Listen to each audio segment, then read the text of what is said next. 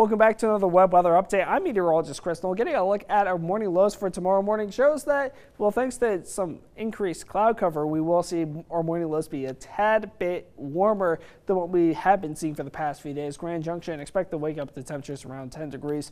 Similar, just a few degrees warmer. Montrose also waking up to temperatures around 10 degrees. Coldest spot, Gunnison, your morning low will be at about 8 degrees below zero.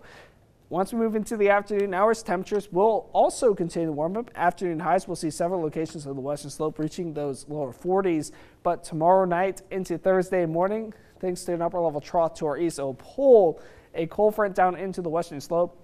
And that will bring in some very light snow chances over by Glenwood Springs and Aspen during the overnight hours. And if you do see snow over there, well, you will see potentially 1 to 3 inches of snow fall. For the lower valleys in the western slope, well, you will see 0% snow chances as you'll stay dry from this front passing us by. On Thursday, that front will cause our highs to be a little bit cooler, but they'll quickly rebound back up as an upper level ridge will reestablish itself in the region for Friday, and that will cause our highs to warm up for not just Friday, but for the weekend as well, as we can expect to be seeing some above average temperatures in our future.